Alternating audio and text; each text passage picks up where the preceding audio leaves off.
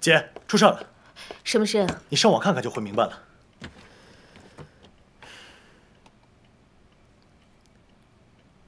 怎么会这样？这不是胡说八道吗？珊珊的死是因为癌症，跟你有什么关系？再说了，你又没有插足新泽的婚姻。现在是我们上市的关键时期，看来是有人在故意搞鬼。小军，你马上过来。姐，这事儿可不能就这么算了。小军，你马上找人去调查一下，看看这篇文章到底是怎么回事。好，我知道了。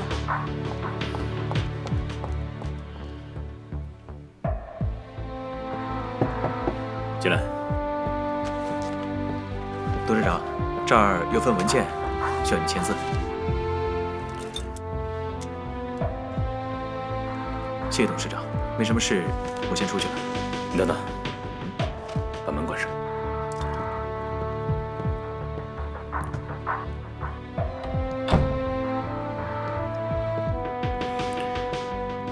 来来，上次我让你办的事办得怎么样了？已经办得差不多了。那就好了。这事只有你知我知，千万不能走漏风声。还有，不要让大康、小明他们知道。董事长，我办事您还不放心吗？就等着瞧好吧。叶总，我调查过了，这些网站都是匿名发表的，根本查不到源头。能不能跟这些网站联系一下，让他们把这些文章都删除掉？我已经联系过各大网站了，可他们说是论坛上发表的，跟他们没有关系。怎么跟他们没关系啊？姐，干脆我们起诉这些网站吧。大林，不能太冲动。如果我们起诉这些网站，其结果会变得更糟。我们现在只能够尽快的消除影响。唉，那这么多的论坛，这么多文章，怎么消除影响呢？这件事情比我们想象的要复杂。现在是我们上市的关键时刻，我估计是我们的竞争对手在搞鬼。这帮王八蛋真是无耻！正面竞争不过我们，就在背后使绊子。商场就是如此，每天都会起火，我们就要救火。现在我们能够做的，就是要积极的面对。小军，你要密切的注意网上，如果有什么新情况，你要马上汇报。爸，你怎么了？现在网上有好多人在诬陷你干妈，你知道吗？不行，我得去找他们理论理论去。爸，你理论什么呀？你不是越抹越黑吗？我怎么越抹越黑啊？事情不是这样的，我怎么越抹越黑啊？哎呀，跟你说了你也不明白。甜甜，中午你自己吃饭，好吧？爸爸出去一趟。乖，别乱跑啊！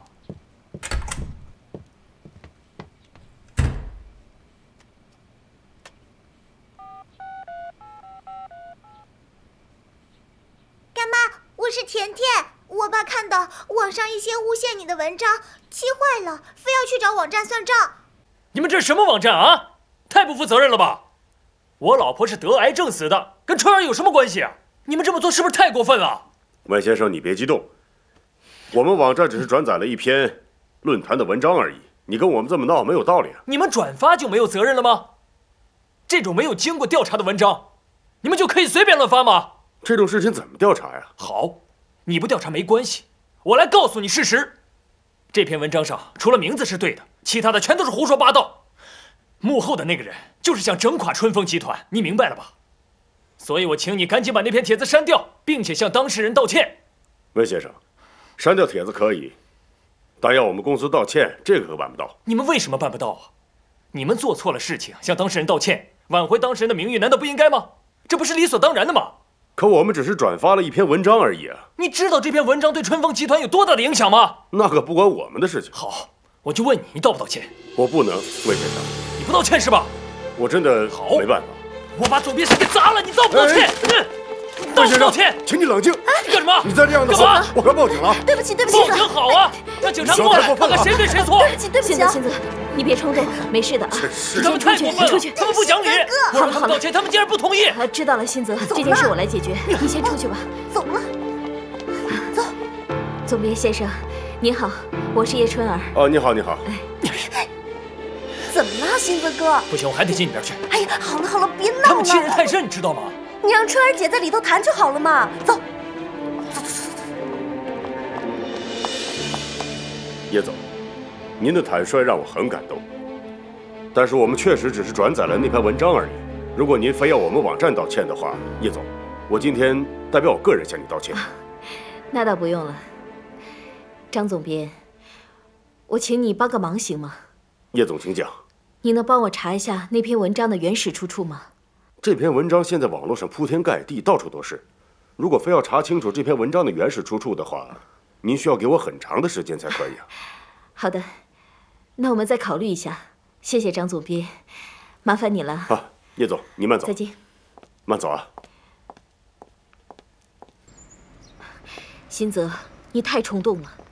现在网上转载那篇文章的网站多如牛毛，就算是这家网站道了歉，把文章撤了下去，又能怎么样呢？改变不了大局的。我就是太生气了。哎呀，越是在这个时候，越不能生气，要冷静，因为愤怒只会降低我们的智商。哎，春儿，你说的对，我听你的。走吧。走。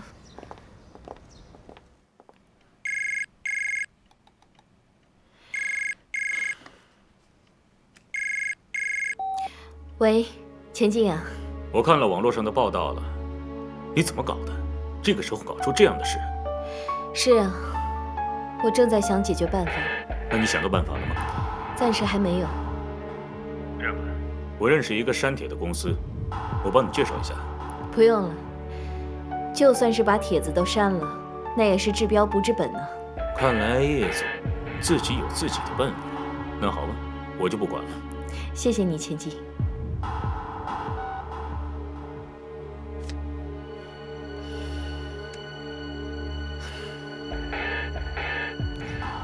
到底是谁在背后搞鬼呢？这件事情怎么能够以最快的速度把它解决掉呢？进来。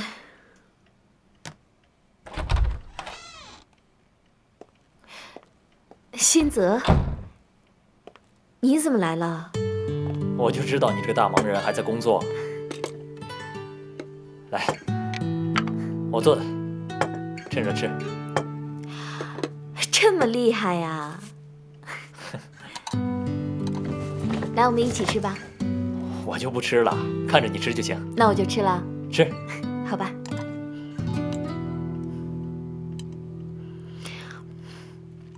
怎么样？味道怎么样？挺好的，是你做的啊？行啊，你手艺见长啊。哪有，瞎做，也不知道合不合你口味。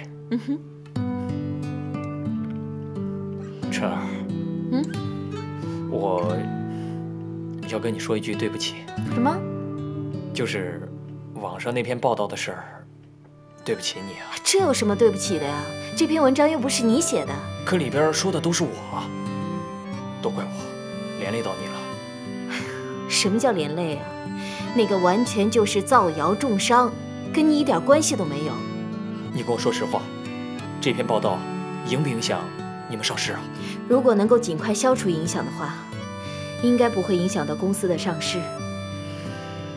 可是我最怕的就是这件事情蔓延开来，那就麻烦了。你知道现在的许多媒体，他们什么不敢说呀？什么热闹他们吵什么？都怪我，你这么忙，我帮不上忙，还添乱。什么叫添乱呢？你给我送吃的，在我最饿最难受的时候，这叫雪中送炭。这算什么？你要喜欢，我天天给你送。那怎么敢当啊？你是大学老师，一个大学老师天天给我送饭，我哪有这样的福分啊？你喜欢吃就行。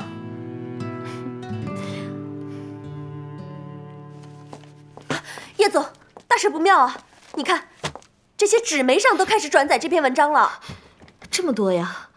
还不止这些呢，他们还以讹传讹，越传越离谱，说甜甜是你跟新泽哥的孩子，这都哪儿跟哪儿啊？我们不能就这样一直这么忍下去。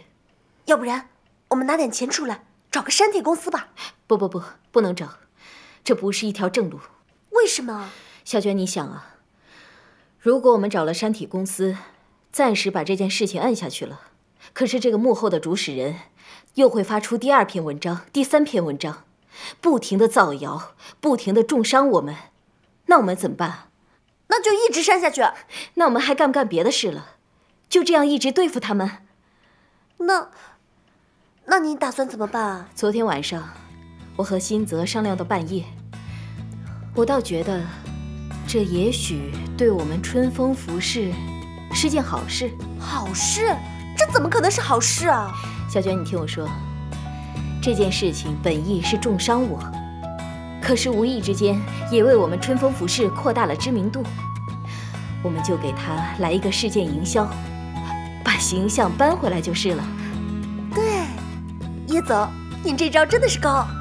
他们造谣，我们就辟谣，还省了广告费呢。是啊，昨天我跟新泽已经说过了，请他帮我写几篇澄清事实的文章，到时候针锋相对的发出来。对了，小娟，你要马上跟报纸还有网站联系一下，让他们对我进行一个系统的正能量的专访。在这个专访当中，我除了澄清事实之外，还要好好的帮我们春风服饰宣传一下。好，我知道了，我立马就去办。好的，好的。哎，对了，找几家靠谱的媒体。知道了，放心吧。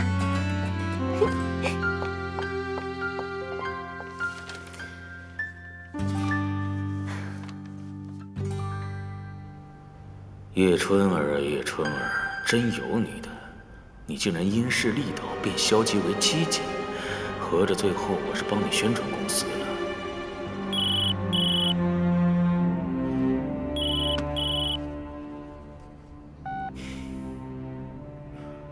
喂，小妹啊，哎，好。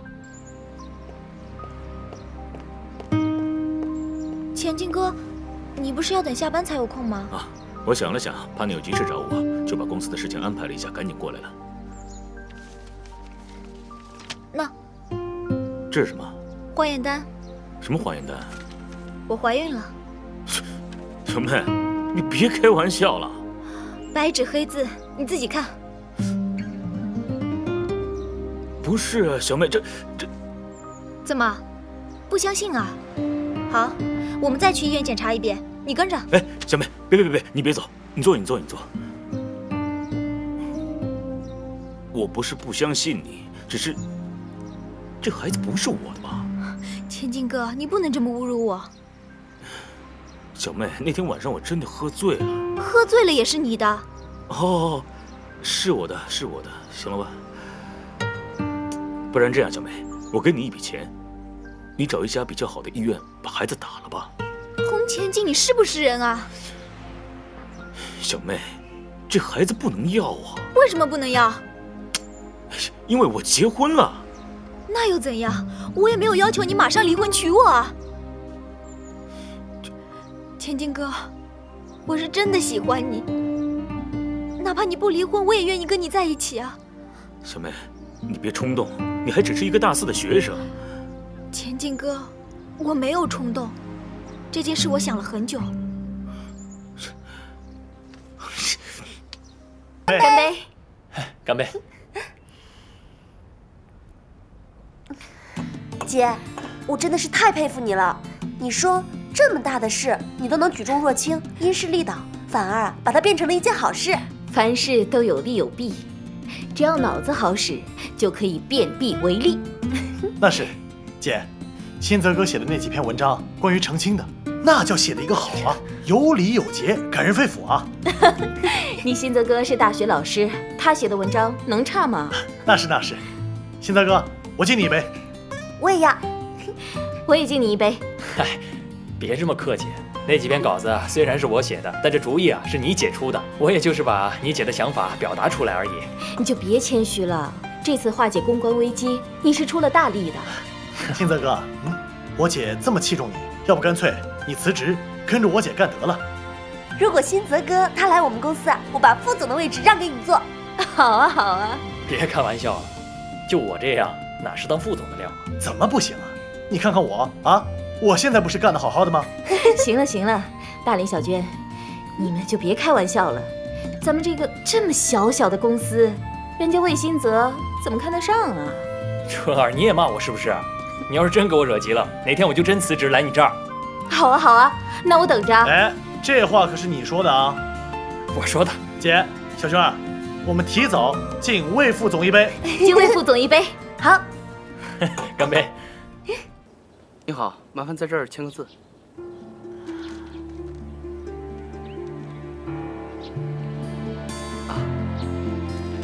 谢谢你啊。不客气，您的好。谢谢。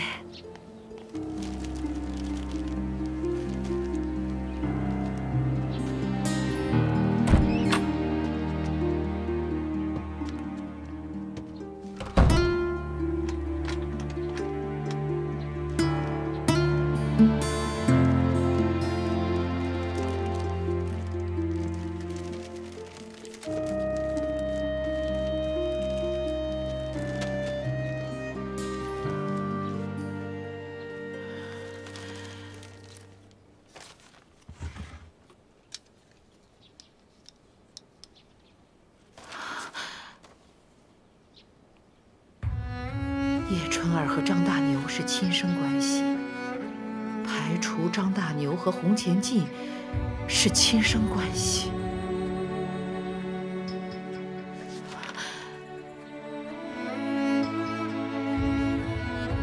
洪前进和王建国是亲生关系，王铁锤和张大牛是亲生关系。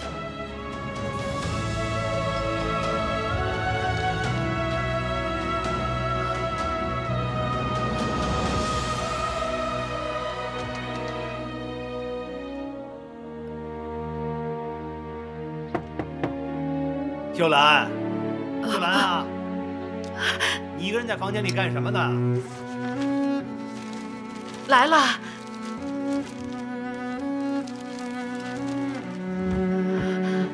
啊，我刚刚睡了一觉。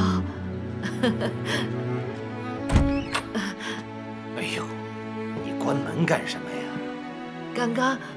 刚刚我睡了一觉。怎么，身体不太舒服啊？脸色看上去不太好啊。我可能是昨天晚上没睡好吧。大牛，秀兰，今天咱们会馆呢举行老年人歌咏比赛，走，我带你去看看。大牛，走，走。姐，进来。给，你看一下。这是我做的一份关于拓展网络销售渠道的计划书，姐，以后这电子商务是大势所趋，我们一定要紧跟时代潮流，拥抱互联网，这样才能立于不败之地。好的好的，我抽空看。你一定要看啊，这可是关系到我们春风服饰公司生死存亡的大计啊！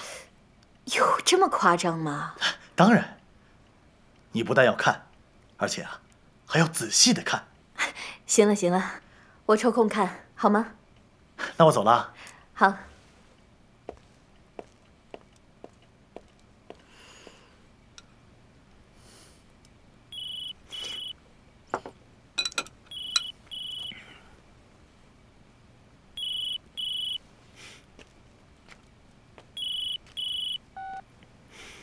喂。好，我知道了，等会儿过去。小齐啊，公司有点事儿，我出去一趟。那你得把饭吃完了再走啊。我吃饱了。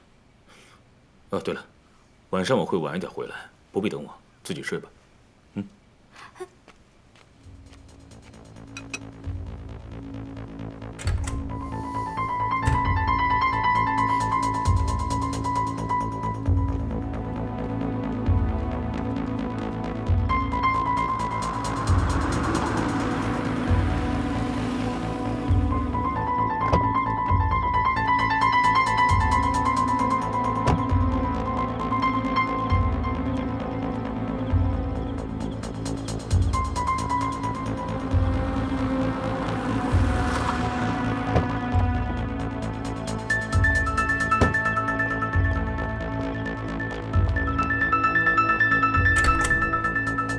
千金哥。